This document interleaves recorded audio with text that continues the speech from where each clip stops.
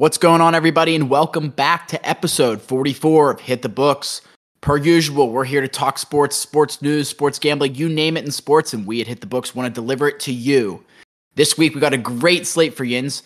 Some normal summertime news out of the NHL and NBA, and the NFL. Our bread and butter this week is so close, I can almost taste it. All 32 teams reporting for training camp. But enough from me. Let's jump and introduce my co-host. Huff, you're up first this week. My friend, how's the week been? Back another week. What do you got? What's going on, everybody? Happy to be back. Episode 44. We are officially, Mackie, what did we decide? 6 episodes away from NFL football?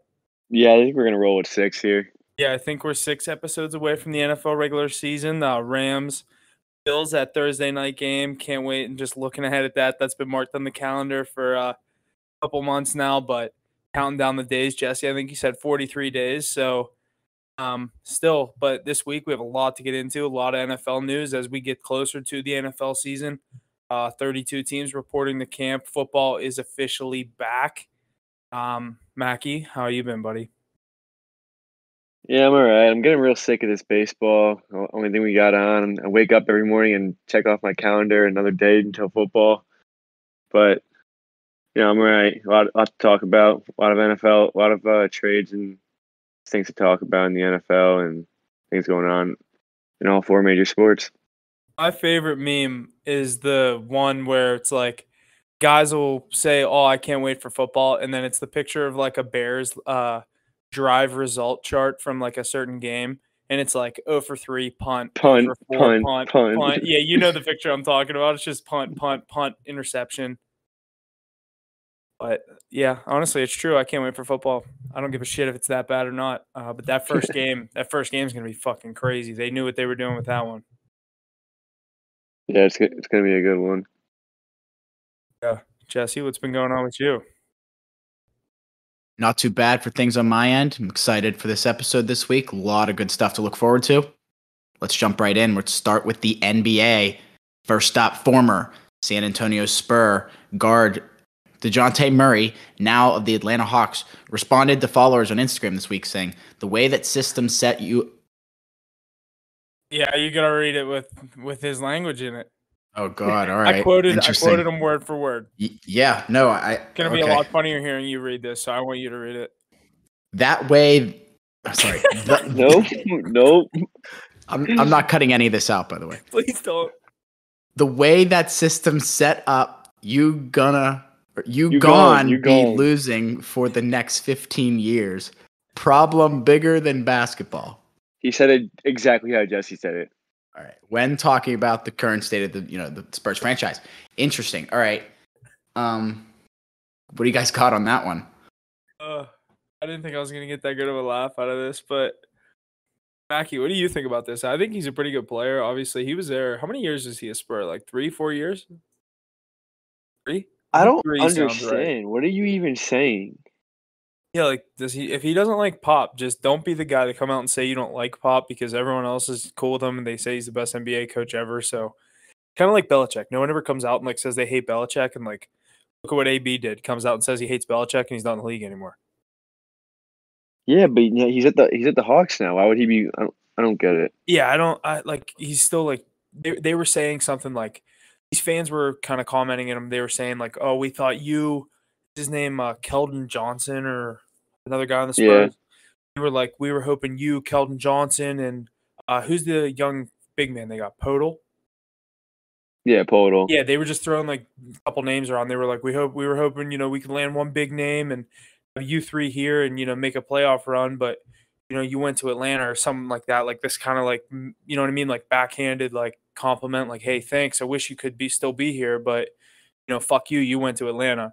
And DeJounte Murray responded with that and was like, dude, it's a problem bigger than basketball. It's like, you're in Atlanta now, dude. Like, just be like, don't even answer. Like, I don't understand when guys answer in like certain situations like that. Like, I understand when like, I don't know, certain guys are sensitive, like KD and like the shit that he tweets back at people is so funny. But like, I don't know. I don't really look too much into this. The Spurs are the Spurs, and they've kind of set the standard. Could you imagine like LeBron tweeting back at someone like that? Yeah. Like never. Even like Trae Young, like no. It just like shows immaturity, honestly. Like you're a superstar, you're gonna have haters, people are gonna talk, like deal with it. He's going to Atlanta. Like it's Like, think about who that person is on that who's tweeting at him and he's responding, or responding Exactly. to Instagram comments. Like, are you kidding me? Exactly.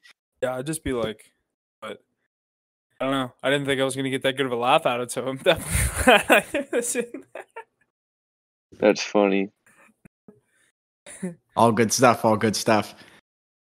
All right, next up, the Philadelphia 76ers and guard James Harden have come to an agreement on a new 2-year deal worth $34 million a year. Harden declined a $47 million player option to work out the new deal with the Sixers. A portion of that money was used to sign guard Daniel House. Yeah, so Harden declining that 47 and whatever $500,000 deal to basically $50 million a year. Take a little bit of a pay cut, team friendly. I guess you'd call it team friendly, $33 million a year. But like, these guys act like they're fucking heroes for the team. It's like, hey, I'm taking a pay cut. It's like, dude, you make $33 million a year. What kind of pay cut is that? You know what I mean? Like, Yeah, definitely. oh no, don't worry. For real. You took a pay cut. We got Daniel House coming off the bench now. This is sick. Like we're gonna get past the second round now. Like hopefully Embiid has another MVP year and we might have a chance. Like I don't know. I'm not big on this Sixers team. I think Embiid is Embiid, and obviously he's an MVP contender in and year out for the past couple of years. Arguably could have been the MVP last year, but I don't know. I think Philly still needs another move other than Daniel House to really. Yeah, like who are you gonna bring in at this point? Like honestly, that's a $15 million pay cut. Like, where's that money Sixers going? are one of the best teams in the league, but they will never be championship contenders in my eyes. I'll never look at them and say they're coming out of the East. Yeah, exactly. There's always going to be a team that I'm like, they'll beat the Sixers. Even like, I'd pick, I don't know. I'd be getting like, obviously it's the middle of summer right now, so I don't really want to do that, but I don't know. Embiid's Embiid. If Embiid's on his game, like we've seen NBA players carry a team through a series, but it's different. I feel like it's different when it's a center. I mean, he can dominate down in the paint and do his thing down low and go for 37 and 20 rebounds, but you need your guys out in the perimeter hitting shots. You need James Harden to show up in the playoffs. Yeah. Yeah, definitely. Needs to stay out of the strip club more and focus more on the maybe getting a ring. Yeah, James Harden has to be a bigger role in that team for them to be competitive. It's just down like the stretch. I mean, for how much playoff experience he has, like he's one of the top 5 or he's like the top 3 or something playoff scorers that doesn't have a ring. The list is like Chris Paul, him, Westbrook, Charles Barkley, and I forget who the last one was. That was like the top 4. Yeah, well, it's not surprising. He's always getting like there. He's just not. Actually, he's never even been to a. He's been to a finals with the 2000. Yeah, with the Thunder. But I mean, it wasn't his team. But Yeah, he was the guy. He was a 6-man then. He's led by the guy that we're about to get into. Jesse, why don't you read this? Yes, let's jump into that. The Boston Celtics are now in conversation to acquire Kevin Durant. The Celtics reportedly offered the Nets Jaylen Brown, Derek White, and a draft pick. That trade declined. Brooklyn is reporting asking for Jaylen Brown, Marcus Smart, Derek White, and multiple draft picks for coming years for KD. Becky, you start on this. I don't know. I don't like that trade by Boston. I don't understand giving up Jaylen Brown for KD and Tatum to go play together. I mean, they're not saying they're the same player because they're definitely different players, but they both do the same thing. You're taking two players that play basically the exact same style of basketball. And I think that was what was so good with Jaylen Brown and Jason Tatum is that they were both kind of polar opposites on the court. They didn't really play the game the same way. Yeah. And now you're getting rid of that duo. Obviously, KD's a all-time talent, but still a top. I don't know. I mean, I guess you're making a good trade when you look at it. Like Jason Tatum, Derek White for Kevin Durant and whatever picks they had. But I think in this system, I don't really like KD in that system without Jason Tatum or without Jaylen Brown. Yeah. So you could look at this from like two. Obviously, there's two ways to look at this. Obviously, if you're Kevin Durant, you're or the fan perspective, the Kevin Durant, the kind of backlash that he's going to receive if he. I know he would get traded there, but does he have like a lot of say in this? Does he have a no trade clause? Anything like? I don't know, but he does not. The last thing he cares about is what people say about him. I know it's just like, could you imagine him going to another team? Obviously, when he went to the Warriors, the 73-9, lost in the finals. Not saying the Celtics are anything compared to that team, but now he would go to two teams the year after they lose in the finals.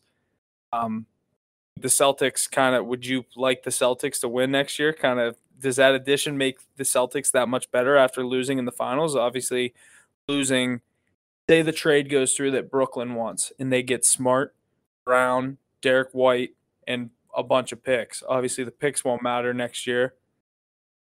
No, I think you tear that team apart. I think the reason that team was so good is because the chemistry that all those players had together. That team.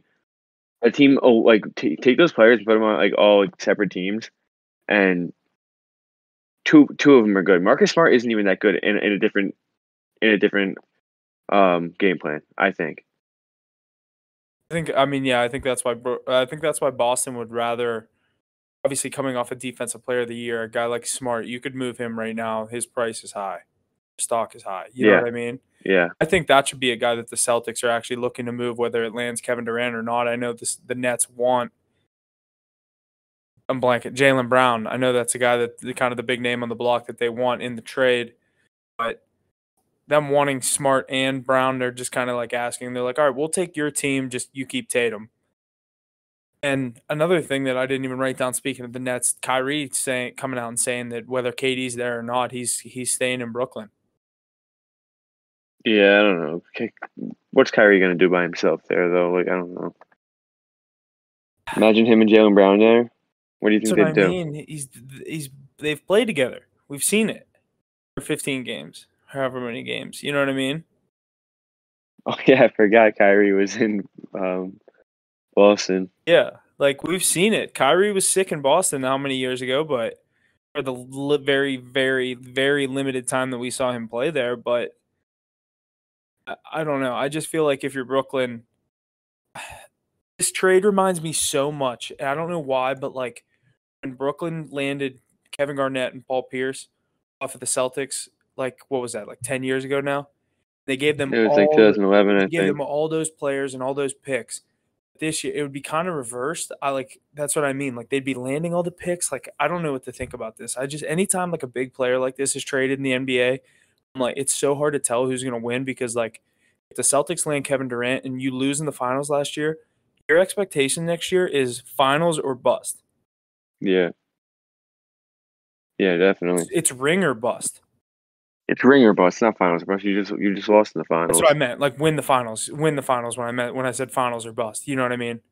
Yeah. I just had to clarify so you knew what I meant. But like you add a player like Kevin Durant, there's no way you go from all right, we have a young team that's kind of overachieving. Like no one picked the Celtics to get to the finals last year.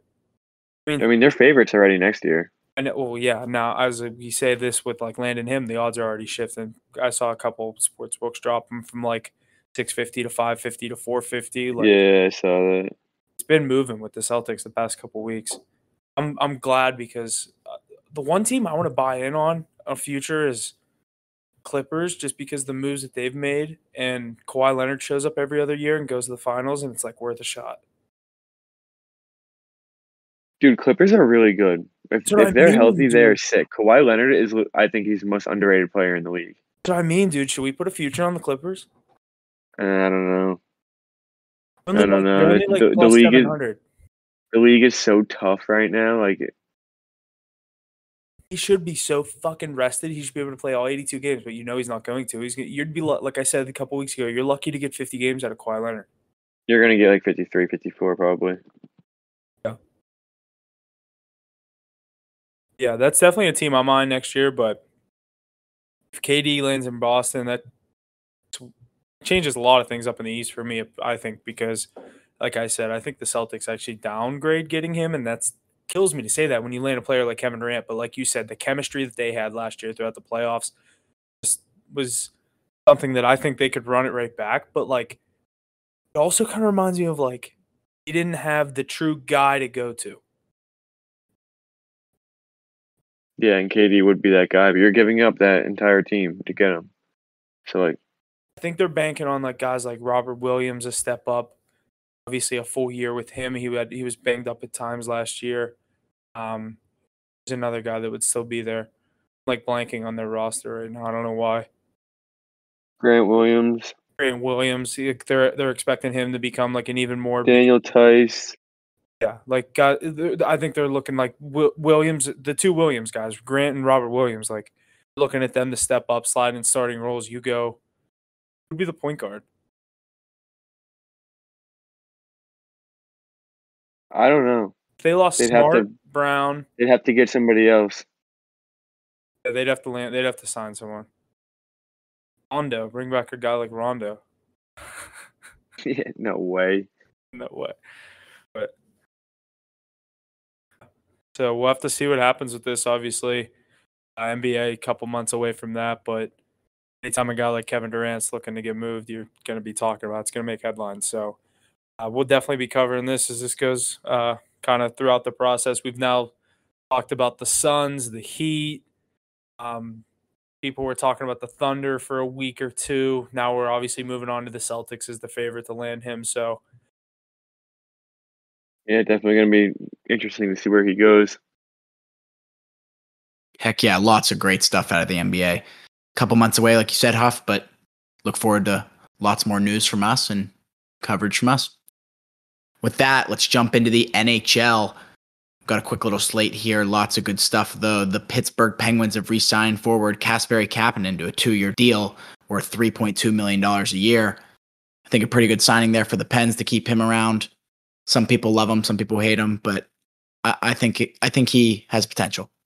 yeah, he's got to pick his shit up. But it's time to obviously it's kind of you get a deal like this, and a lot of people were talking about him moving on and kind of change of scenery would help him out in his career. But obviously the Penguins getting him back on that deal, they need him to come back. I think part of Malkin coming back here was saying that, your line's going to return, and obviously Kapanen playing with Malkin most of last year. I think that was kind of in the writing when Malkin re-signed, but it was just a matter of time. But it's time for him to step the fuck up. Yeah, I know you guys were had mixed feelings about this guy all last year, or at least Penguin fans in general. So He's I don't know. Do you like this? He's so inconsistent. Like he has the potential to be like pretty sick.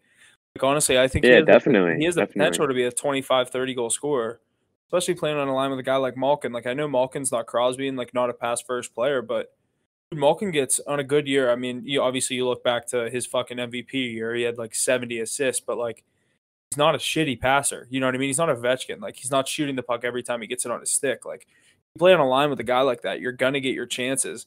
And he just last year was hitting posts left and right, and then I went to a game and he had a fucking hat trick. Like I think he had like 10 goals on the year, 2 games with a hat trick. So like that shows you the inconsistency. He'd go for 3, and then just sprinkle in like a goal here and there. You know what I mean? Yeah. Just need consistency. Not even a goal here and there though. Like he I feel like he was so like didn't even feel like he was there some of the games. Yeah.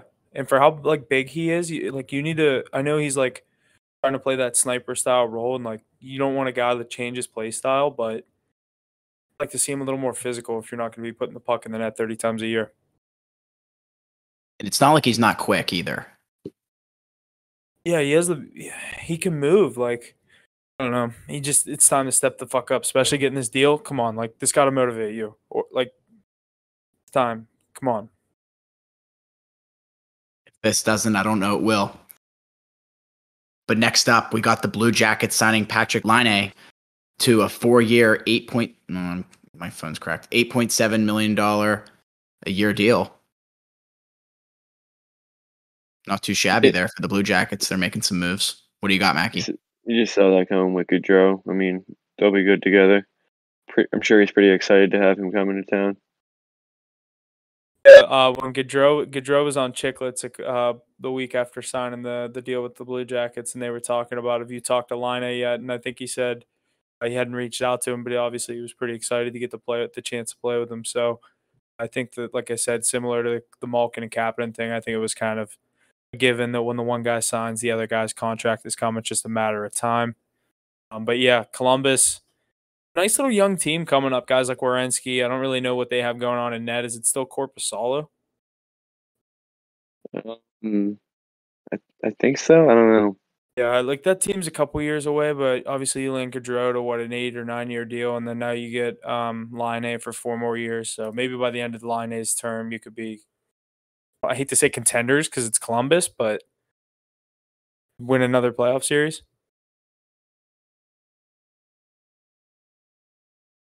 I think that's a great goal. I don't know if I don't, dude. That like division right now is so good. That's what I mean. Like, I don't know why he went there. So that's why I'm saying, like, the goal. I don't even think they make the playoffs this year. Yeah, that's what I'm saying. That's what I mean. And their goal is in the next 4 years to win a playoff series. Like, that's not. Giroux's goal last year with the Flames was to win the fucking cup. What a downgrade. Yeah, I don't know. I don't know the logic there. I understand though. Okay, well, no, I understand leaving Calgary. I don't understand going to Columbus. Yeah, but me too. I don't know. I don't know why he wouldn't go to the East Coast.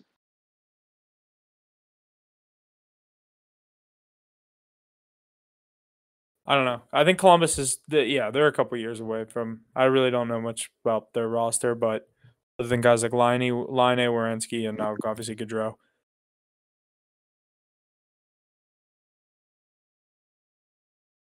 Yeah, and speaking of leaving the Flames, the Calgary Flames have traded forward Matthew Tkachuk to the Florida Panthers in exchange for Jonathan Huberdeau, Mackenzie Weegar, Cole Schwind. Is it just Schwind? Yeah, I guess. Yeah. I don't know. Schwind? Maybe. Cole Schwind. And a first-round pick. Upon being traded to Florida, Tkachuk signed an 8-year deal with the Panthers, worth $9.5 million a year. So I wrote down this headline. That's actually false. So Tkachuk signed technically an 8-year deal, $9.5 million year, or he signed that contract with the Flames. It was a sign and trade.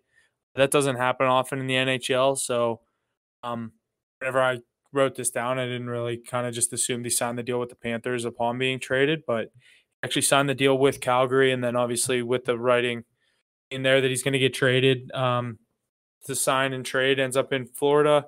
Obviously, Huberdeau, Mackenzie Weegar, Schwint, and a first-round pick going back to Calgary.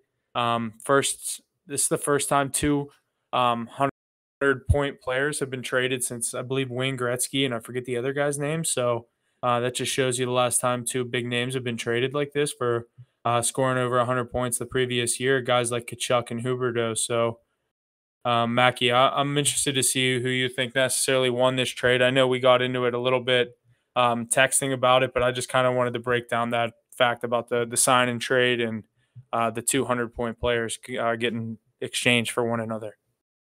Yeah, that's the thing here is that everyone looks at it like, oh my God, Kachuk's going to Florida. Calgary's got a guy who had 90 assists last year. I mean, Huberdeau's he's not a bum. I mean, that guy could play hockey. You're getting a guy to go up there. I think he'll be great in Calgary. I honestly think Calgary might have won this trade. I think Calgary was more forced to make the trade because Kachuk's the one that wanted it out. So Calgary had to settle for something that Florida had to get rid of. Florida gave him a fucking gift wrap present with a tag on it that said, "Here you go. Here's everything we've worked for in the past couple of years." The Florida Panthers in the past, I completely agree that the Flames won this trade. I mean, you look at Huberdeau going back, like you said, Tkachuk lands in Florida. Yeah, everyone's like all rah that Tkachuk's, in whatever, Fort Lauderdale, wherever the fuck the Panthers play. But like you said, Huberdeau's going back to the Flames. I know they lost Gaudreau and Tkachuk, but Huberdeau's going there. You look at a guy like Mackenzie Weegar they got on the defensive side. He held up the Florida Panthers, defensive core that entire time that Ekblad was out. Stepped up. I think he was no joke on the stat sheet last year. I didn't really look into too many of his points, but I remember seeing him a lot on the power play. He was a hell of a player last year for them. He's going to go up there and eat a lot of minutes in Calgary. And then I don't know too much about this Cole Schwint guy, but in the past like year and a half, or I forget how many months, but dude, the Panthers have traded so many draft picks for players that are now not there anymore because like Giroux, Sherratt, and now Kachuk. And none of the players are there anymore. Yeah. Yeah. The team spent all these past couple of years building up this team, and obviously last year there's people saying this team's going to win the cup if they can get past Tampa Bay. They're going to win the cup. You know what happened against Tampa Bay? It looked like I didn't think this is what they needed to do. Like I didn't think they were this far off. They didn't need to trade Huberdeau, Uyghur, you know what I mean, and land Kachuk. Like I didn't think that was the move they needed to do. I think they needed another guy. I didn't think it was move, like you said, a 90 assist center that's been with your team for the past 7 years. He's been there for a while. Yeah, he's been with that team. I think the thing was there. I think the thing was there is that they just won the President's Trophy, dude. Like they were the best team in the league, and they still ended up. They got swept, didn't they? Yeah, they did. They did. We took Tampa every game of that series. So they were the best team in the league, and they got swept. So I think they realized they need that. They need to make that blockbuster trade to get that guy and see if that'll work. So you know they got that guy right now. So they had the best team possible last year. When I texted you guys initially, remember when you texted me, or I sent you guys like the picture of the score thing, like the score headline, and I was like, Kachuk to Florida. And then you texted me back and was like, for Huberdeau. And I just read it and didn't even answer. I was just like, yeah, I don't know what that means, but okay. Didn't even connect it. And then I'm like, read another tweet. I'm like, we're talking like the Flame. Why did Florida give up so much? Why did Florida give up so much? And then I started seeing like, obviously all the Matthew Kachuk's a Florida Panther, that whole thing, welcome to Florida, that whole stuff. But I did see a couple people kind of pointing out like, Huberdeau to the Flames, like when you would see the official trade from some of these insiders, and I was like, wait, they got what for Matthew Kachuk? Like I know he's young, and I know Florida's getting him for 8 years or 9 years. What's the contract? 8 years? 8 year, 9.5 mil. Yeah, like I don't know his exact age, but I don't know. I like you said, Florida could be looking to make that move to get them over the hump. Obviously, the last season's playoff series ending with back-to-back Stanley Cup champions, but not being able to score, honestly. Yeah, it was the power play. It came down to their power play going completely fucking dry in the playoffs. Florida just doesn't have that guy. They don't have that guy. They don't have Is Kachuk that guy? You got to give him the chance to be. He's gonna get his chance. See, the thing about Tampa is that they have like 4 of those guys. Yeah, Kucherov, Point, Stamkos. Kucherov, Point. Yeah, dude, it's freaking ridiculous. You could send that power play out. They need a goal. That's the line that's coming out. Them 3. You put Hedman and Sergachev on the point. They're gonna get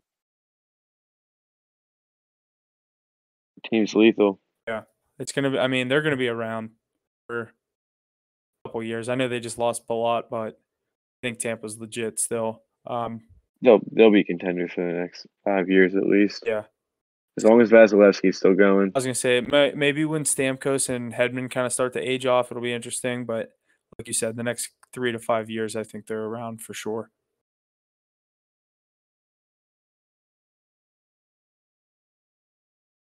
Unless you want to rip into these last 2 things, and then we can get into some NFL talk. Let's do it. Yes, sir. The Nashville Predators signed Nino Niederreiter to a 2-year deal. Kind of like that. Yeah, I don't have much to say about that. Young guy. Where do you go? I wasn't even really paying attention. Nashville. I mean, Nashville just keeps adding like guys like this. I mean, we weren't far off again. Like I said, last year Colorado, but Nashville's a team that people are going to be watching next year. I think good things coming out of Nashville. Like I said, not too much from necessarily this guy, but to get back to Nashville, they keep adding kind of role players, which is never a bad thing in the NHL, and it's proven to be good. So, just need Saros. That dude's a stud. He could be literally, Shesterkin and Vasilevsky, but he's going to be up there for the Vezina, whether he wins it or not. But he's going to be up there for the next couple of years as well. In the conversation.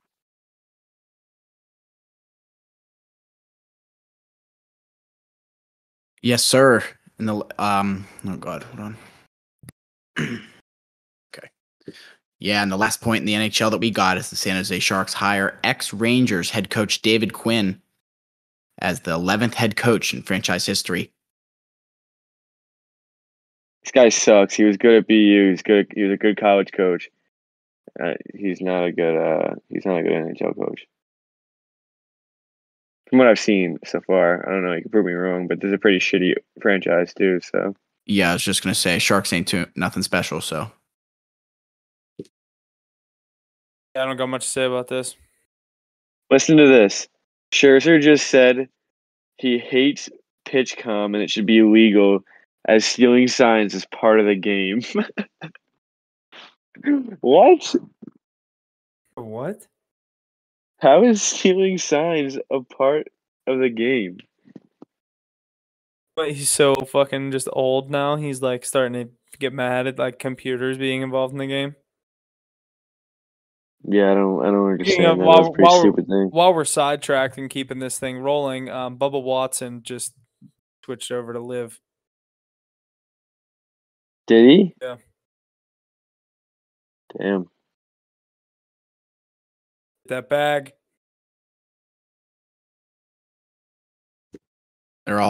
it's future. Speaking of Live, did you guys hear about they're trying to get Charles Barkley and he said I'd be stupid to not take the interview? I didn't see that, but that's smart of them. For what? They're looking to get Charles Barkley, not to golf. Obviously, he's fucking terrible at golfing. They want to get him for an analyst, and he said I'd be stupid to not take the interview. Obviously, he knows, everyone in the world knows the kind of money they're offering up, but he's not saying he's taking it or wouldn't take it, but he's saying I'd be stupid to not take the interview and see the number that they're going to put on the table. Yeah, he's right. TNT and everyone already said if he takes a deal with Liv, he's done. Contract's done. Well, I don't know why you would want to leave TNT at this point. That's what I mean, dude. That show is fucking perfect. Him, Shaq, Kenny, what's his name? Ernie. They're the best. Don't change it. But let's get back into this. Let's switch over to some NFL talk. Football is officially back. 32 teams have officially reported for training camp. We said that early on. That is the headline that I need to tell me that football is back. Not back yet. It's back, dude. See how many headlines we got here? Football is back. It's back. I'm playing fantasy. It's not backing off. Playing fantasy football. I'm starting to pick out my team. It's that time of year. I can smell it. Yeah, it's like a tease right now. I'm ready. We're over a month away. Once we're under a month, it's close. Once we're under a month. Yeah, once you're under a month, we're not under a month yet. Next week. Next Monday is under a month. All right. I'm very excited for the NFL this year. Lots of good talk coming from us each and every week, each and every game. Don't forget to listen in each week. With that, the Arizona Cardinals and quarterback Kyler Murray have reached an agreement. 5-year extension, $230.5 million. The deal includes $160 million in guaranteed money. Good deal there for Kyler Murray. What do we think, boys? I'm not the biggest Kyler Murray fan. I don't know. Mackie, what do you think? I like it. I like him. Okay, I don't love the deal. I like Kyler Murray, but like you haven't even won a playoff game yet. Like you're giving this man $250 million. Obviously, the big thing coming out of the deal, people are noticing the clause in the deal that he has to do 4 hours of independent study every week during the season, not including bye weeks and leading up to the season. But obviously, a lot of people are saying right now, and like what I'm going to say, if you're only completing 4 hours of film studies, an NFL quarterback that's making $166 million a year, you need to be doing like 10 times that. I'm not saying they're not doing all this shit on the field. Like I know what goes into that, but buddy, you're making fucking 9 digits. You need to, I don't want to hear, oh, I'm only doing 4 hours this week. You know, I watched from noon to 4 p.m. on Monday. I'm good until Sunday. You know, we're playing the Raiders. I don't got too much to worry about or some bullshit like that. Like, obviously, they're clearly worried, like, his contract with FaZe. Like, that's what all these people are pointing out. And, like, whether it's – I mean, they can keep track of, like, who watches film. Like, I wonder if it came down to something like that. They're like, hey, Kyler's not watching his shit. Or, like, you know, is he straight up just fucking this good at No, football? you're not. Like, If you're worried about that, you're not offering him $250 million. why? I mean, they put the clause in there. Yeah, because people tend to fall off after you get money like this, and he hasn't proved anything yet. So maybe they're just like making sure that he needs to take it serious still.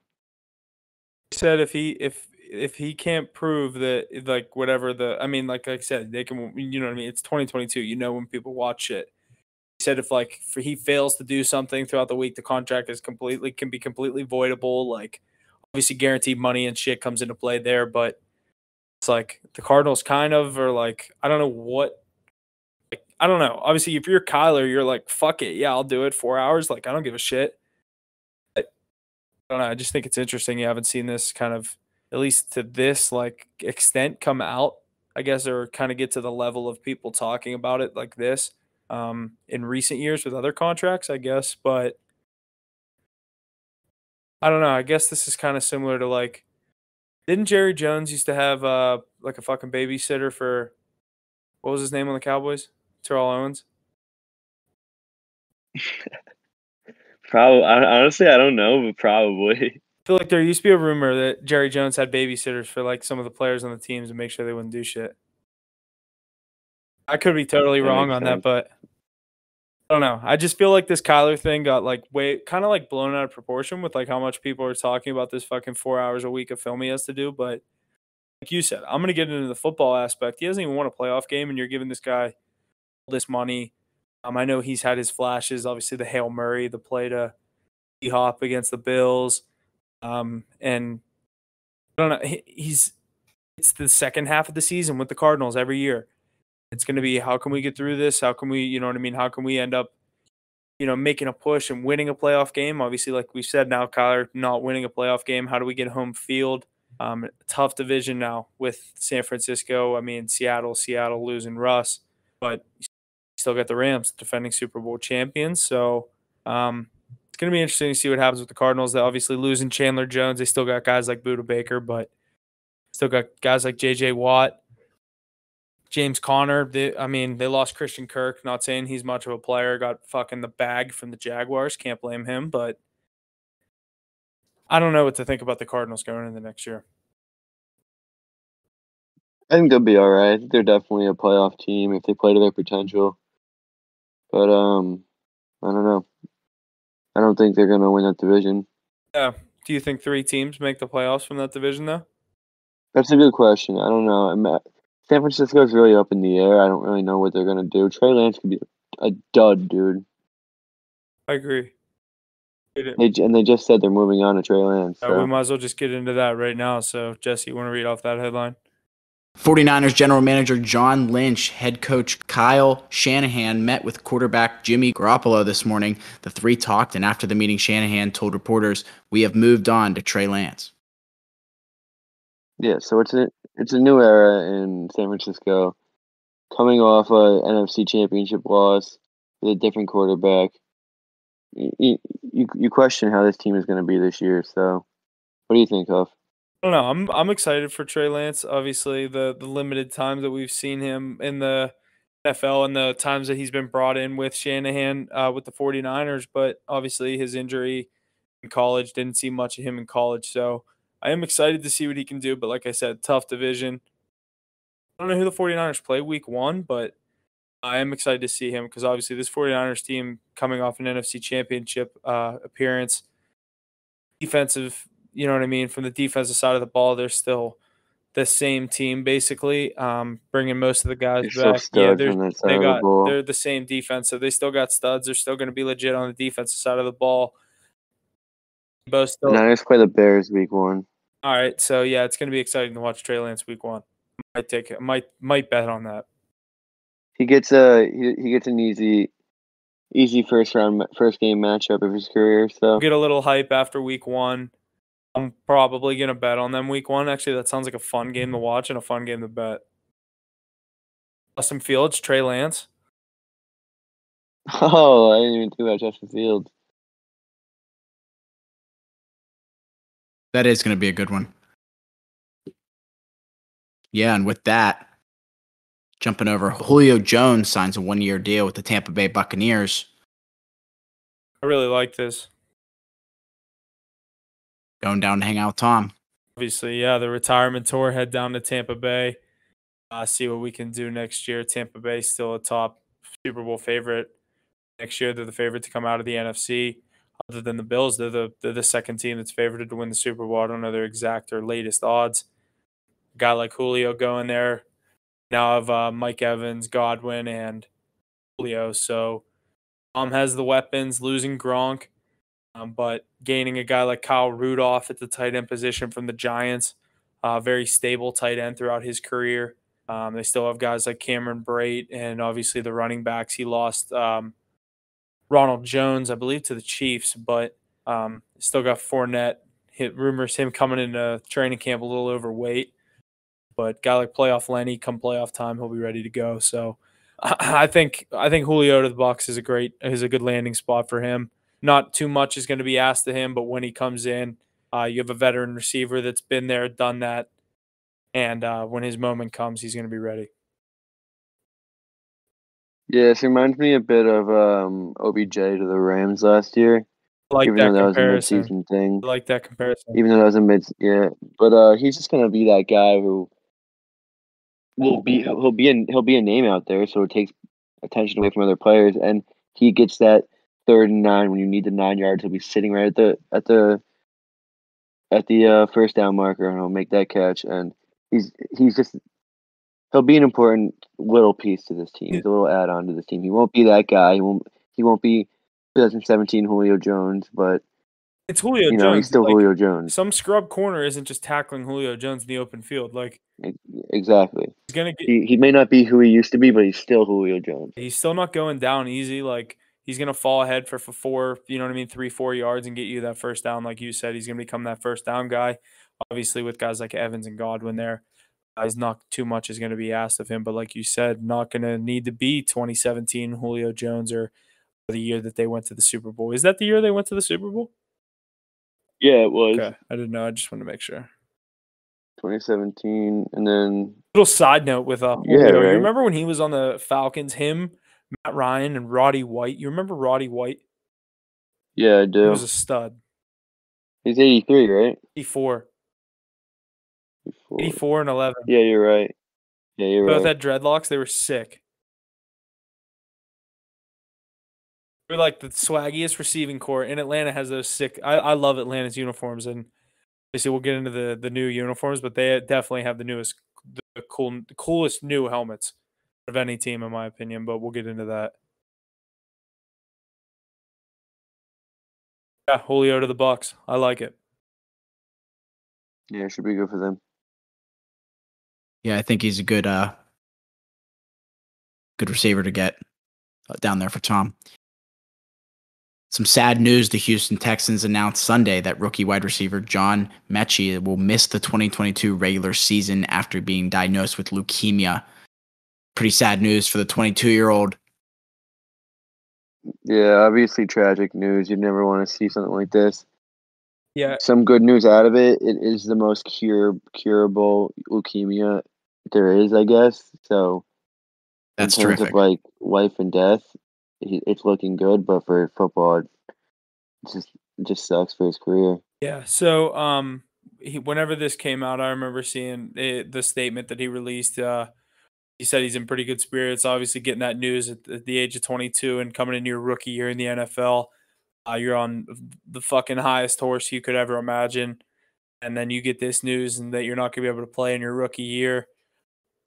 And it obviously sucks to get that news, but like you said, Mackie, it is. I did see it was one. It is the whatever most curable type of cancer or whatever or leukemia, but he is. I heard somewhere it's like not official that he misses the whole year, but they're basically just kind of indefinitely he's out for this season. Yeah, the problem with this shit is that it makes you so weak for the time being. It's so hard to come back from. Yeah, that's the thing, and obviously him coming from Alabama, he was a stud all last year for Alabama, missing the national championship, I believe, with the leg injury. But so he's missed some key time, the injuries, and then now getting this, it just sucks for him. But um, obviously, prayers to him, and obviously, hope everything's the best. But Texans, not too much coming out of them this year, but maybe in the coming years, getting guys like him back and another year with draft picks, maybe look out for this team in the next couple of years. Yeah, Definitely. best of luck for him. Definitely keep an eye on that. Two-time Super Bowl champion wide receiver Danny Amendola has announced his retirement from the NFL. Amendola reported that multiple teams were calling this offseason and also said it was better than I could ever imagine when reflecting on his career. So great career from him. What do you guys think? You want to start on him? Yeah, I mean he good career, good player. What do you get? 2 Super Bowls with Tom? Yeah, a Tom receiver that just kind of went up to New England, found his role. He fit that system perfectly in New England. Yeah, he was a system player. He kind of reminds me of like Cole Beasley. Cole Beasley didn't get to play with Edelman, Tom all Brady those for 2 guys, Super like they're Bowls, all kind of but similar. yeah, I will say Tom Brady kind of made his legacy what it is, made him a name. But Danny Amendola, he was a good player. He's a good role player. Oh yeah, Good option. and all Amendola, Edelman, all those guys. They love Tom. They know that without Tom, they weren't much. Yeah. But hell of a career, 2 Super Bowls. He was on a couple teams that I didn't even know about. He was an Eagle, a Cowboy, a Ram, and obviously the Patriots, Lions, Texans. I think those are the 6 teams. Yeah, I knew he was in the Cowboys. I didn't know any of the other teams though. Yeah, let's get into some of this Tyreek Hill talk. He was on First Take. Let's hear what he had to say, Jess. Yeah, the Dolphins wide receiver Tyreek Hill said, Zach Wilson is a dog, but I'd rather play with the most accurate quarterback in the NFL. As you said how fun ESPN's First Take on Monday morning. Why is he even talking about Zach Wilson? I don't get They it. were asking him, I guess, I forget where they said he had the chance. They said he had the chance to go to the Jets, and they said something about, he said like, Zach Wilson's a dog, but I'd rather play with the most accurate quarterback in the NFL. And they asked him a follow-up question, and he said, and I quote, I wrote this down, Tua is not your typical gunslinger, but if you really pay attention to his game, you will notice everything is spot on. Everything is pinpoint. Ball is on time. His fundamentals are on point. High praise from Tyreek Hill, obviously, the newest addition for the Miami Dolphins, coming in there, training with Tua all off season. Has high hopes for his new quarterback. He's been comparing him to Mahomes way too much, if you ask me. I really think reality's gonna hit him once the season actually starts. Yeah. Have you heard how much he's comparing him to Mahomes? Yeah, he just keeps talking about it. Like Mahomes. And like, dude, like you had the life with Mahomes. Like, stop acting like he wasn't anything special. Like, reality's gonna hit you with an average quarterback like Tua, and a below average quarterback like Tua. And when you're not gonna get all the yards, the catches that you're used to getting, he's not gonna keep the same energy all season. When a guy like Travis Kelce isn't out there running around too, that you have to worry about him. Yeah, you got 3 guys chasing you around because you don't have 3 other receivers that are heavy threats. Yeah, I don't know. I just don't like how much he keeps comparing Tua to Mahomes. It's kind of disrespectful. Yeah, I mean, that's what I mean. That's the thing that like keeps rubbing me the wrong way. I'm like, dude, stop bringing Mahomes into this. Like, there's a difference between like supporting your quarterback that you have now, rather than like comparing him to your old one. Like, dude, You don't have to bring him like, into it at all. I know you got traded there, so you're trying to act like I love where they traded me. Like I'm here. You know what I mean? Like I love my new team. Like obviously, like you said, there's a difference between hyping up your quarterback and being like way over the top. Like, dude, Mahomes carried you to a Super Bowl. Like I know you were a key part of that team. Without Mahomes, that team doesn't get out of the first round when they were down 24-0 to the fucking Texans or the Browns, whoever it was. Texans. 24-3. 24-3 to Sean Watson and the Texans. Texans didn't score a point the rest of the game. Yeah, it should be fun to watch. Tyreek Hill down in Miami, And getting balls thrown over his head. I think he's gonna be good, but like I also have like a different perspective on Tua. I think he could take a step this year just to become a guy that we're sitting here talking about. Like right now, like I know it sounds like you said below average, so I don't know with a guy like Tyreek, is he able to take that next step? I know I'm not necessarily like asking you, like I mean, if you want to step in and tell me what you think, but I mean, he has Gesicki, Devontae Parker, I think is still there. No, he might be a Patriot now. But I don't know. Miami, I feel like they've made some additions over the past couple of years with some draft picks, and obviously the guys they have on the defensive side of the ball, Xavier and Howard, and they have a couple other guys that I'm forgetting, but Christian Wilkins, the guy from Clemson, they drafted a couple years ago. But I don't know. What do you think? Do you see Tua taking the next step with a guy like Tyreek Hill? I just don't see how they get a playoff spot. The Jets, if you are think the about Jets it, or Dolphins going to finish it with a higher record? The Dolphins will definitely be the second best team in that division this year, I think.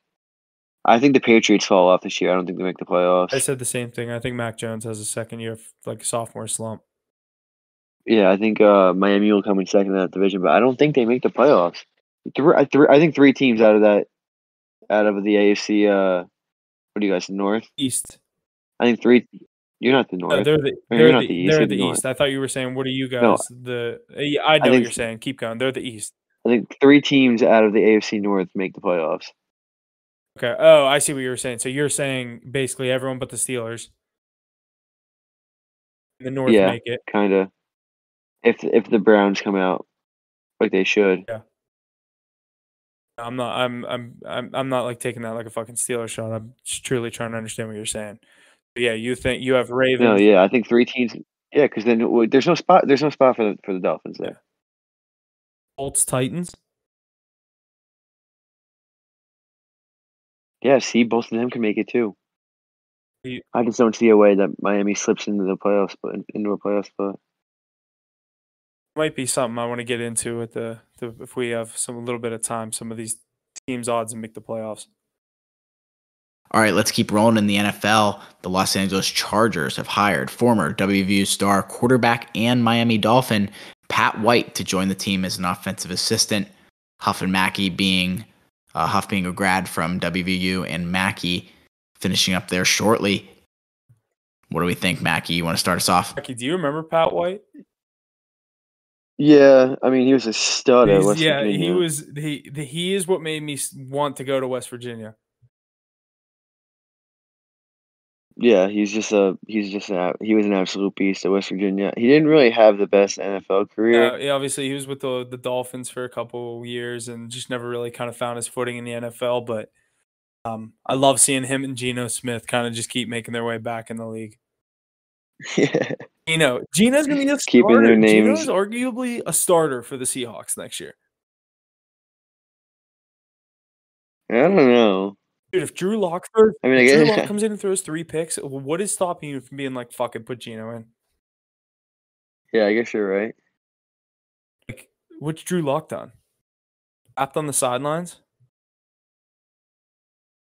Wrapped on the sidelines. That video where he just sits there. I forget the song. Yeah, it's the first thing I think of every time you think of Drew That's Lock. all I think of when I see him. I don't even know the song he's singing, but he just sings the whole song on the sideline, and everyone's like, all right, is this dude gonna maybe not throw a pick next time? 5 and off 3 interceptions. Yeah, like, all right, dude, maybe some film. Maybe take the maybe we gotta give Drew Lock the Kyler clause. He's gonna watch 4 hours of film every week, or we get his paycheck. Gotta find a way to get that going.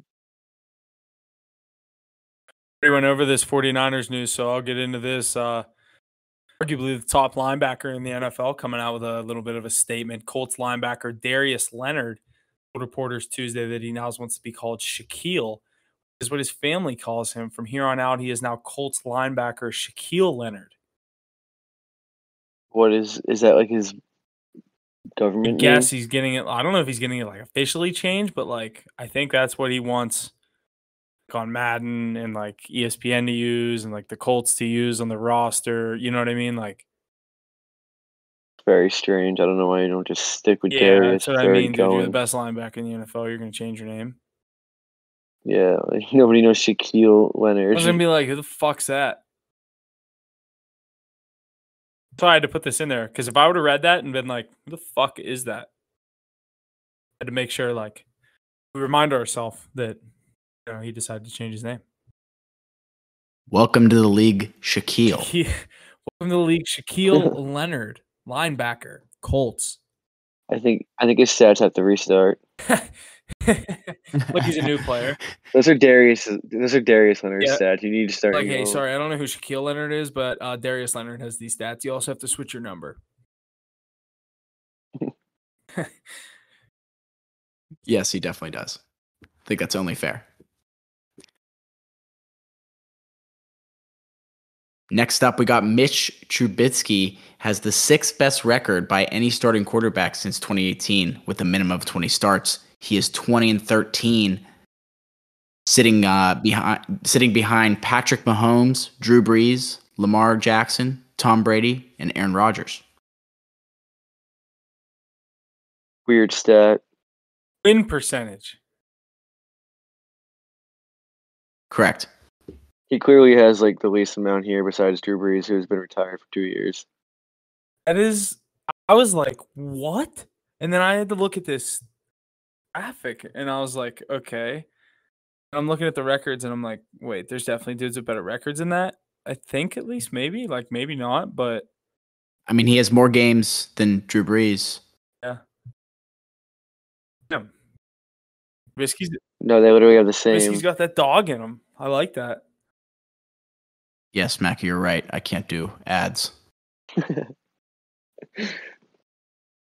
But yeah, I mean, good for him. I don't know how much this says about his game, but It doesn't say much, but it doesn't say anything about his game. No, it doesn't. I just found it interesting. That's all. Getting into some uniform talk as we look ahead to the NFL season. Yes. This is basically what we have left. A lot of these teams announcing the past couple of weeks. We've had 13 NFL teams in total unveil their secondary helmet for the 2022 season.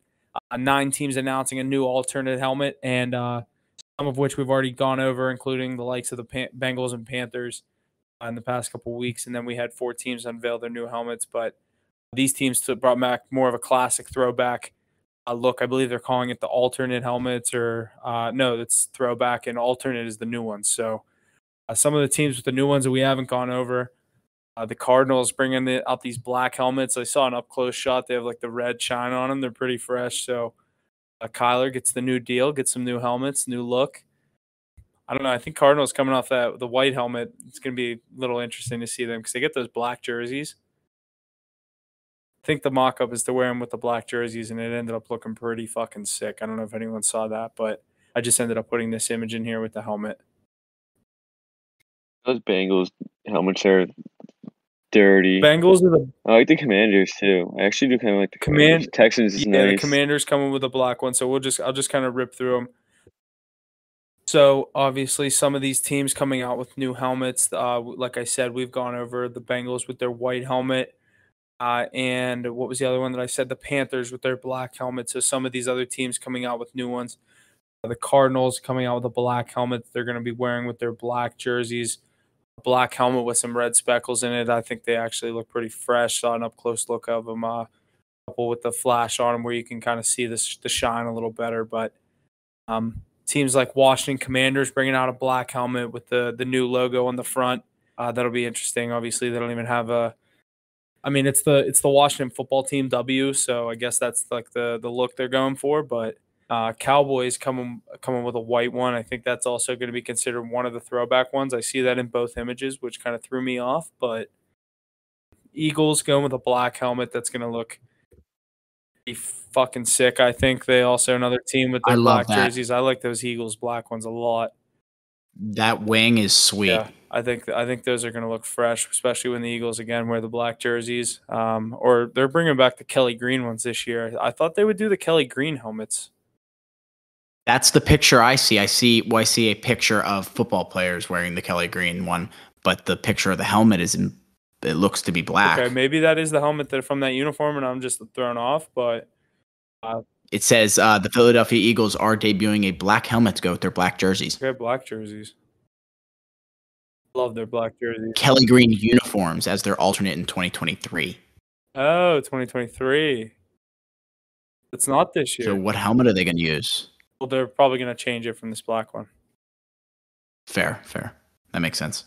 The Jets also coming out with a black helmet with the green font on the side. The Jets kind of a newer look. Obviously, the Jets uniforms are kind of like new age. Not too huge on these Jets helmets. It'll be interesting. It'll be maybe a better look when you see them on the field. The Saints bringing out a black helmet. A lot of teams doing black helmets. As you see a lot of these teams with like a white, or the Saints, in the Saints' sake, they have the gold helmet, switching over to black. And then another one that I actually really like is the Texans, going from a solid blue helmet with the logo on the side to a red helmet with the logo on the side. I think that's going to look sick, because they have the red jerseys, go for that all red, white, and blue look, but the mainly red, I think that's going to look really good. I'm excited to see the Texans don those jerseys. Some of these throwback ones, though, actually, there was one team, I believe I skipped the Bears. Bears coming out with these orange fucking uniforms. They look terrible, in my opinion. I like the color orange, but these fucking uniforms are brutal. Jesse, you see this image I put down here? Yeah, those are brutal. Helmet is just so like, it looks like a basketball, and like I don't know why, but like yeah, it does. I don't know why, but the Browns helmets don't look that bad, but I guess it's because they don't wear orange jerseys with them. I think you're right. I really do. The Browns wear a solid orange helmet, and the Browns actually tweeted back at them and was like, "Oh, I wonder where you got your idea from." It's like, that's not really that funny. I mean, like it's not. it's like just whatever, fucking like, stupid. Yeah, it's just fucking stupid. But like these uniforms are trash. The jersey or the helmet's trash. The jerseys looked cool last year with the blue helmet, so probably should have just went with a orange helmet with a blue jersey, maybe white. I really don't know. But that's definitely the one that's the dud of the group. Is the Bears orange helmet with the orange jerseys. But the 4 teams coming out with the throwback helmets, like I already said, the Cowboys doing the white helmet, bringing that look back. The New York Giants are going for the 1980s. I believe they're calling them the legacy uniforms, bringing back the old school New York Giant kind of royal blue, red, white, and blue look with the darker helmet with the font Giants on the side. So these are another one that I think are really fresh. The page. I was just gonna say that they're simple and to the point, and I like them a lot. Yeah, the new Giants helmets are sick. It's gonna be a shame to see them lose 35-7 in those uniforms, but I believe they already announced they're playing the Commanders and the Bears in the 2 games that they're wearing those uniforms. So obviously 2 games that they think they can win. They need those wins bad, man. They're planning those wins out. They're like, all right, we're gonna wear the cool jerseys against the Commanders. I think that's a win. And the Bears, that's a win. So yeah, we're gonna wear the legacy jerseys those games. That's gonna be good. And then the Patriots bringing back the white Pat the Patriot helmet. Obviously, when this helmet thing came out, certain teams were just kind of expected to come back with helmets like this, and the Patriots were definitely number one with that. So it is official. I like that stripe on there a lot. Yeah, they're going back to the classic white helmet. Those are fresh. And then my favorite of the group is the Atlanta Falcons, going with the old school red helmet with the old school Falcon logo. These are definitely my favorite ones. I'm really excited to see Atlanta in these jerseys. Yeah, I'm excited for those. I like the stripe a lot on that one. And yeah, going with the throwback, you can never go wrong. I like it a lot. Yeah. Excited to see all these in action, especially on TV. Like, I think they're going to look real bright and nice. You know, they're going to make sure they look good, in my opinion. Exactly. It's obviously a lot different seeing them on Instagram than seeing them in real life or on TV, like you said, on Red Zone, or if you're just watching a game. But yeah, I mean, maybe these Bears ones won't look that bad, but I think they're going to look pretty fucking bad. They're going to look weird. I mean, it's that all that orange together is just too much orange.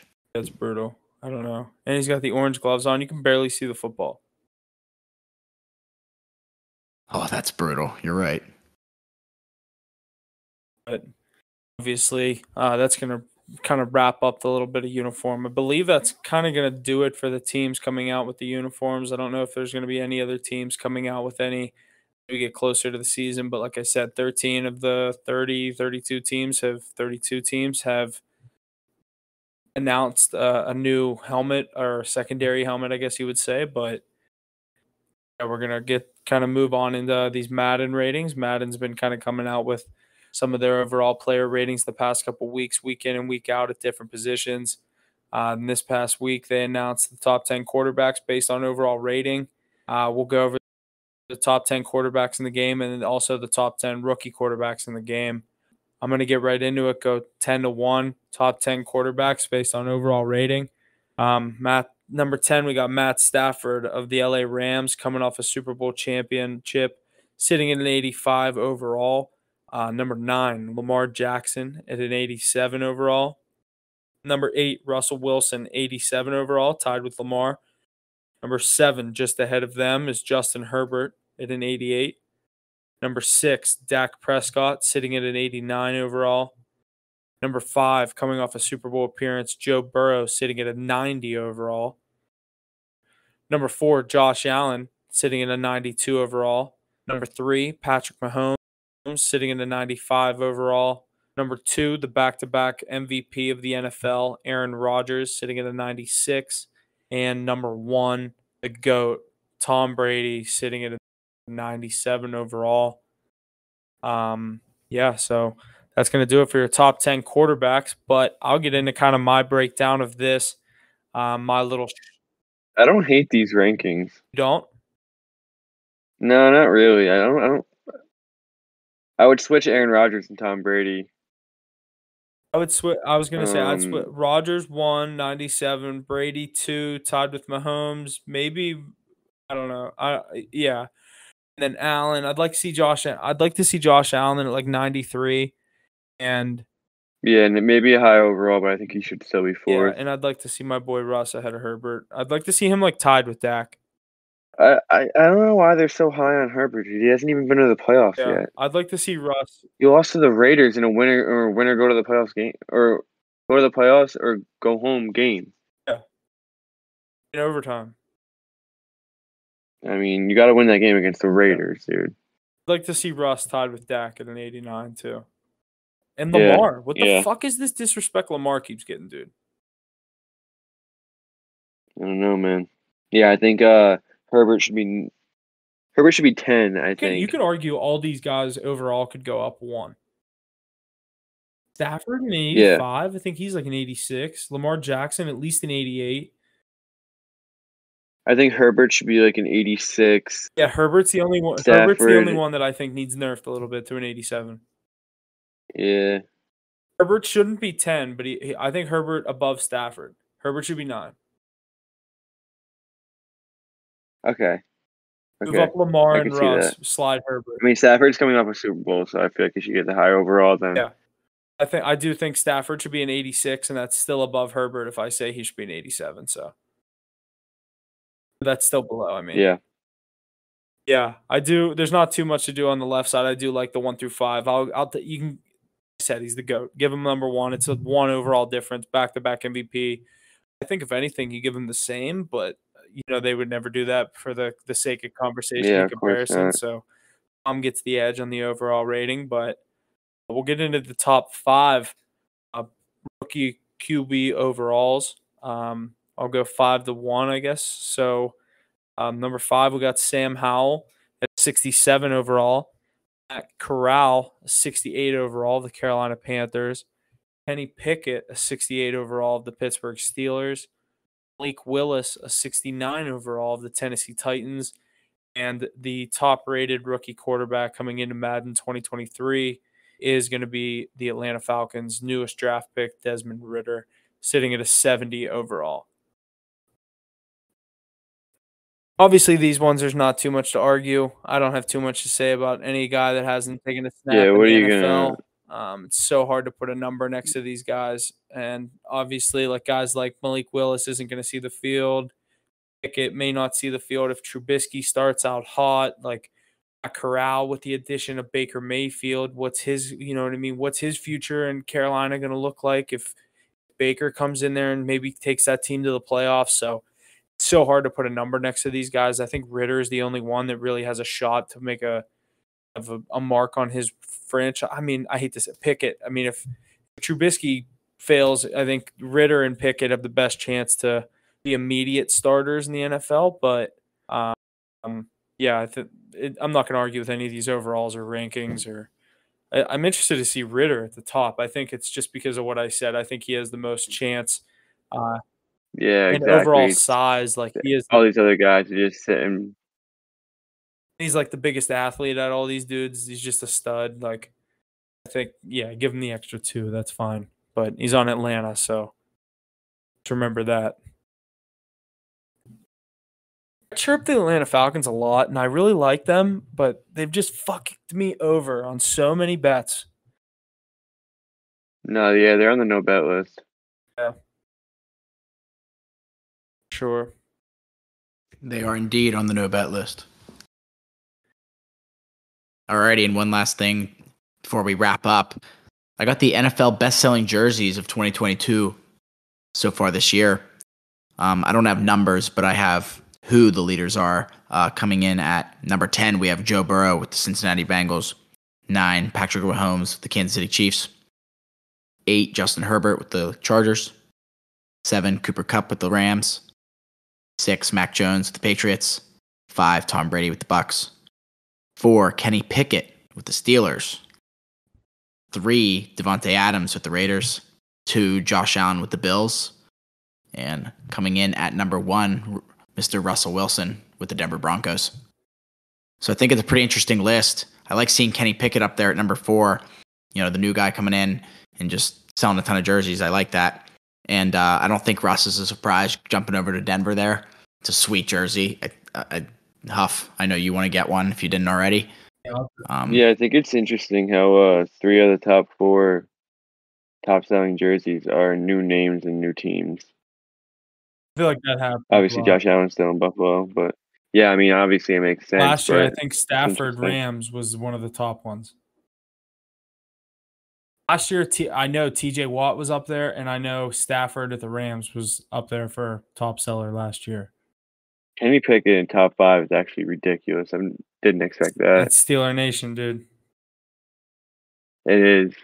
When Huff and I went to the draft day thing or whatever we did at Heinz Field, they sold out before we even got in the door. Crazy. He's got the support. Pretty interesting. It's cool to see. I definitely got to get a Russ. Denver. I have high hopes for him in Denver. Yeah, I'm very excited to see Russ in Denver. I'm excited for this NFL season. Can't come soon enough. You guys got anything else? So close. We are almost there. Stick with us. Again, talking about uniforms, Madden ratings, some NFL or some other little NFL news, NBA and NHL, but we're very close. A couple more episodes, and then we're going to be coming up on the NFL season, and not much else coming from me. Thanks for listening. Stay tuned to all the social medias as we keep giving out a couple MLB picks here and there whenever we find a play that we like. Other than that, that's it. Going to do it for me. Thanks for listening. We'll see you guys next week. Yeah, appreciate it, guys. Another week in the books. Just squeaking by to get to the NFL season, NHL season, NBA, college football, all that fun stuff. So, a few more weeks. All right, that's going to do it. Episode 44 is now in the books for Hit the Books. Thanks for joining us. Good week. And that's going to do it for us this week on Hit the Books podcast. Thank you for all the support week in and week out. Please be sure to share and check out our various social media platforms and check out our website. All the info is located in our link tree in the description below. And always remember to hit the books. Gambling problem, call 1-800-GAMBLER.